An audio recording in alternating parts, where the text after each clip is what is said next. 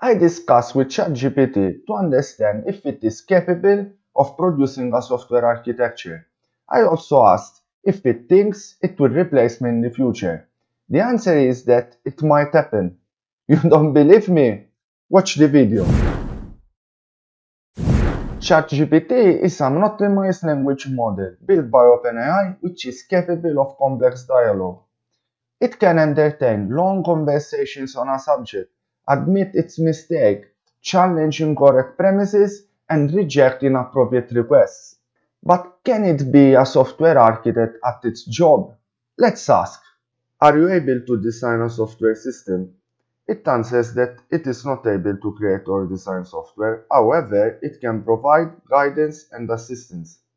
It also immediately proposes some approaches, such as object-oriented design. I continue asking for a comparison between microservices and monolith. This is a very common question during interviews for a position of software architect. Its answer is impeccable. It is complete and well balanced by pointing out pros and cons of each approach.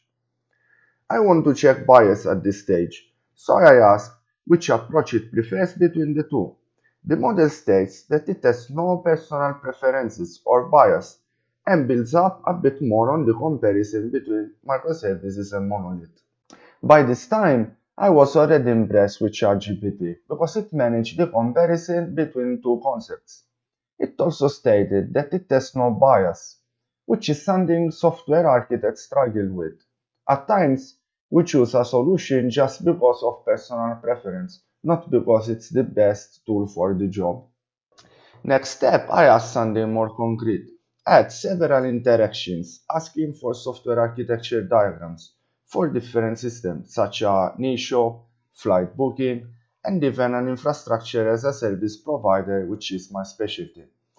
The result left me speechless on most occasions. At times the model gave some poor answers, but through follow-up questions, it is often capable of improving its solution. In the example of the infrastructure as a service provider, it initially produced a rough high-level diagram, but when asked to mention all microservices necessary to implement that system, it surprised me. It went into a greater level of detail, listing 8 applications, including those managing the physical and virtual resources, as well those dealing with more generic concerns like billing, monitoring, and authentication. What do you think? I think it did a great job till now. Next item, I wanted to tackle the technological step. I asked which technologies we could use knowing that we have mostly Java experience. What can I say? Another perfect answer from the model, which proposes Java EE, Spring Boot, Quarkus, or Micronaut. I also asked to add Kubernetes in the mix, and ChatGPT reworked the initial system diagram to include Kubernetes, while giving a detailed explanation of each component as usual. I will show you the last bit of this technical conversation because it is the one that consolidated in my mind that ChatGPT is able to propose valid options for a software architecture. In this section, we start talking about databases. After giving some parameters like expected number of users in the system, ChatGPT proposes some databases, and I opt for MongoDB. Next, I ask a topology, and to my surprise, the model selects the very same solution I had in mind, using sharding. This is something I actually proposed myself in the past in a similar scenario. It does not end here. Since this topology is a bit complex, I challenge ChatGPT and ask for something simpler.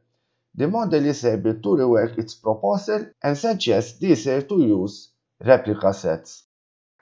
This is exactly what I would do myself in the same scenario. At this point, I understood why there is so much hype about ChatGPT.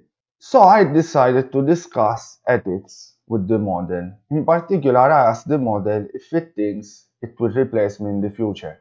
ChatGPT states that it does not have the ability to replace or make anyone redundant. However, it highlights that it is up to individuals and organizations to decide how they use this technology. Later on in the discussion, it also tells me It is true that technology has the potential to be misused, and there have been instances in the past where it has been used in ways that had negative consequences for individuals or society. And then it stresses again the fact that it is up to individuals and organizations to decide how they want to use technology. Well, what's the bottom line? I don't like to overhype things, but we cannot deny that ChatGPT and similar technologies will change the way we work in the software industry. In this case, the model was able to help me deliver an initial software architecture with just few questions. The very same task would have been much more complicated if I had to rely exclusively on my knowledge or possibly use search engines or books. It might not be yet at that stage where it can replace me or any other human, but can we guarantee it won't happen in the future? There are also some controversial aspects that I want to mention. The first is that the programmers have introduced some filters that prevent ChatGPT from helping you in performing illegal, criminal, or harmful activities. The only fact that the filter is there, it is a proof that there is potential for the model to help a malicious actor, and that is worrying. Right now, we're relying on the developers and creators to prevent the scenarios from happening. Some group of researchers, according to some rumors on the internet, have actually been able to circumvent these checks and they got the model to help them in some harmful activity. However, I cannot confirm this because whenever I tried to exploit the system myself, I was never able to do it. It becomes even more complex if we talk about ethics and legislation, which usually trails behind technology, but I want to leave these considerations for you. Now it's your turn. What do you think about it? You can leave comments in the section below, and as usual I keep saying that this is the beginning of my YouTube experience, so any like or subscription will help me a lot, and you can also share this video with your friends or colleagues. See you next time.